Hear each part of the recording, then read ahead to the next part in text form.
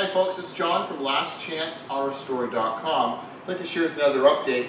This is the car that I've nicknamed Orange Crush. It's the highly custom Volkswagen Bug with a major attitude adjustment. It has the genuine Volkswagen VR6 engine. So I guess we'll kind of bounce around.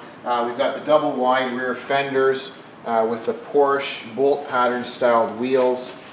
They were the regular alloy and now they're polished. We'll be putting the center caps back on, so now they're high polished. In a previous video we shared with you where this custom Bug, we had the Willwood brakes both on the front, and then we did a disc brake conversion on the rear, and we were getting the wheels polished. So now that the wheels are polished, we're focusing on changing the nose and upgrading the nose, because with this turbo VR6 engine with our intercooler back here, if you recall in the previous video, we had whoever built the car originally had a really big radiator in the back and it was sucking all the heat, and now we have the radiator in the front, so we'll share that with you too. So it needed more cooling. So as we come down this side, on the driver's side, you can see the wheels. We have the Porsche center cap put back on. It's got quite a nice stance to it, and with a high polished wheel as opposed to the non-high polished,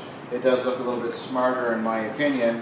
And then as we come down the driver's side along the front, same idea. You've got the nice look there. As you come along the front of the nose, it doesn't look like it's a huge amount of work, but this was a lot of work. So what I'll do is basically just share with you, here's where we had the radiator installed. So this is a 3-core aluminum rad. It has a rheostat built in. It comes on and off with a dial that we've preset, so you don't have to worry about turning switches on or off. It has a high capacity S-blade fan for cooling, but what we had found is it's still not getting enough airflow. We built a small little scoop in the bottom. We didn't think it was going to be enough. We mentioned to our client we're probably going to have to do a cutout to get more air, but we wanted to try without cutting into the body, because he wanted to look as much as stock Beetle as possible.